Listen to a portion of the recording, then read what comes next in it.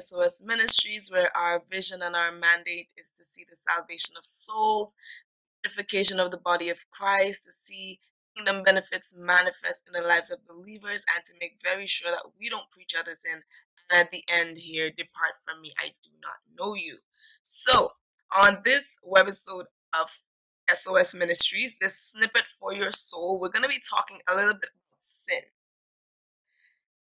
Sounds like such an ugly word, sin. Like, especially when you say to a believer, like, it comes from the mouth of a believer, it just sounds like such an ugly word.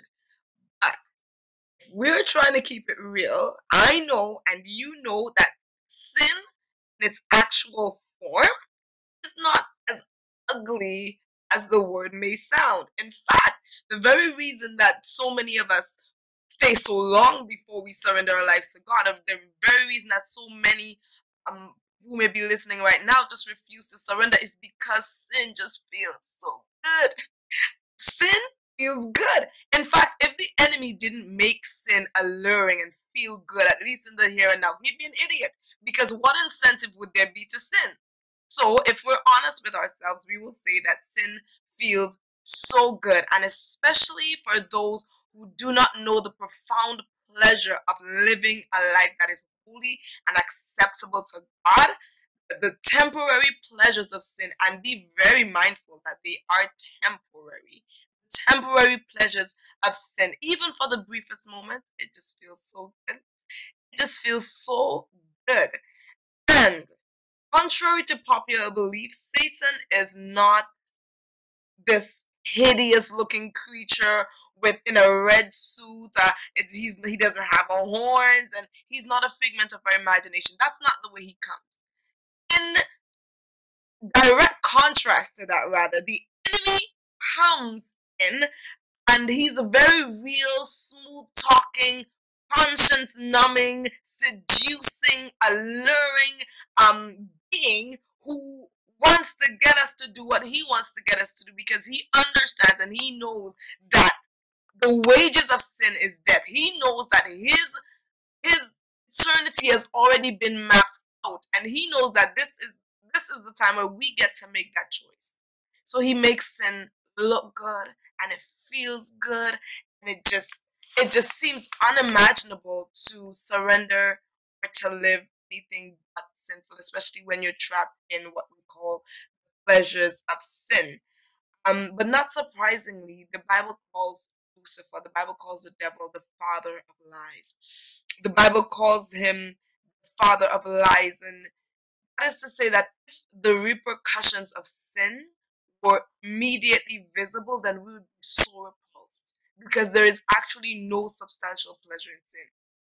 It may feel good for a moment, it may feel good for as long as you allow it to master you, because the Bible says, and this may not sit very well with you, but whosoever sins is a slave to sin. So you may think, I'm free, I can do whatever I want, I don't have to live by any rules or commandments, or those burdensome commandments. But in actuality, you are a slave to sin if you continue to live by the dictates of the flesh. If you continue to surrender the enemy, then you are a slave to sin. And is that really how you want to live? Is that really how you want to live your life, knowing that in the end of it, there's no benefit? At the end of it all, it just leads to death, and not just death, whereas we die and we're buried and that's the end of it all. If that was the end of it all, then not so bad. Continuing to live in sin will guarantee you a one-way ticket to an eternity of torment, an eternity of hell, an eternity of fire, where the fire quenches not and the worms, they don't die. And it's a torturous, tormenting place. And this is my question to you today. Whatever is holding you back from surrendering your life to God, whatever it might be the pleasures of sin in whatever way, whatever your stronghold might be. It might be drugs, it might be alcohol, it might be fornication, it might be adultery, it might be reveling, it might be just those lies, it might be your career, whatever it might be, whatever is holding you back from surrendering your all to God. I want you to meditate upon this question. Is it really worth your soul? Like, is it really, is that thing really worth an eternity separation from God? The Bible says sin is a disgrace to any people. In Proverbs 14:34, sin is a disgrace to any people, and its wages, the payment for sin, is death. Is it worth it? I get it. I know it's not an easy decision, and I'm not going to trivialize it because I've been there and I've done that, and I know when you're trapped in the pleasures of sin, honestly, just for the sake of it, a life of righteousness just doesn't seem as appealing.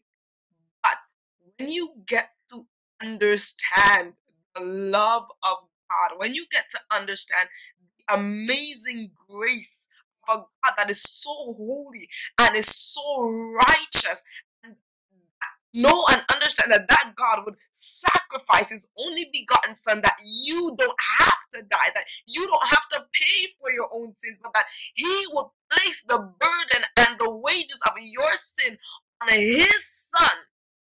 You could actually be reunited in relationship with your father. Then honestly, nothing compares to living a life that pleases God.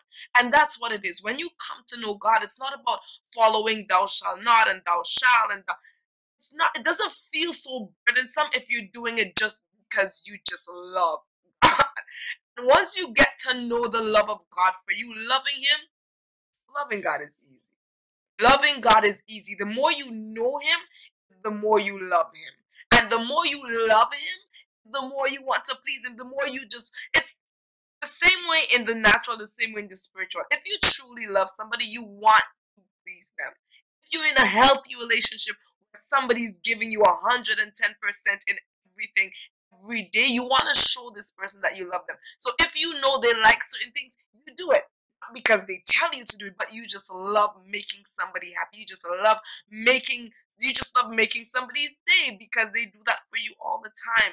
And even if earthly love cannot be compared to the love that our God has for us, honestly, loving God just makes you want to please him. That's why the Bible says, if you love me, you'll do my commandments. Not because it's burdensome, or not because it's heavy, or not because the law says thou shalt and thou shalt not. Just because I just love him. And I just want to please him. So is that thing worth dying for? Think about that today. Jesus Christ died for your sins so that you don't have to continue to live a sinful life. Jesus Christ died for your sins so that you can be in relationship with the Father, so that you can live a life that is holy and righteous before God, not out of your own willpower, because none of us do it out of our own willpower. God is so amazing and so merciful that he will give you the grace that you need to live a life that is holy and acceptable unto him. He's not allowing you to get it right on your own. He's not asking you to just just because you accept him, you think you're gonna just immediately and completely be delivered from every single stronghold and everything. It doesn't work like that. A lot of people are delivered from certain strongholds instantaneously. For the majority of us, it's a process. It's a process, and it doesn't happen overnight. But this one thing I can promise you is that God, once you commit your heart and your life to Him, He is able to keep you. God is a keeper. He is able to mold you. He is able to transform you. He's able to work on you until you are exactly what He wants you to be. He is able to, He does the heavy lifting. I remember just before I got saved, one of my major concerns was like, God, how am I going to live up to all your standards? How am I supposed to do this and this and this when I've never done that. Like, straight up, I've never done that. And the things that I have been doing just felt so right. Like, how am I can't possibly live up to your standards. It's not about what we do, it's about the grace of God. We are the righteousness of God, not on our own accord, through Christ Jesus. And if we cooperate with the Holy Spirit, He will show us the ways that He wants to transform us. And if we're obedient, then we will follow the leading of the Holy Spirit. Then we will listen to the voice of God. Then we will hear what He says. And I promise you, There's nothing, no stronghold in your life that God cannot deliver you from. There's no sin that you've ever committed, or any sin that you've been committing for years and years and years that God cannot break the chain. You need to know God. You need to know the power of the Almighty God. There is absolutely no sin that is beyond the grace of God. There is absolutely no stronghold. There is nothing that you can do. There's nothing that you've ever done God isn't able to just deliver you from. I am telling you.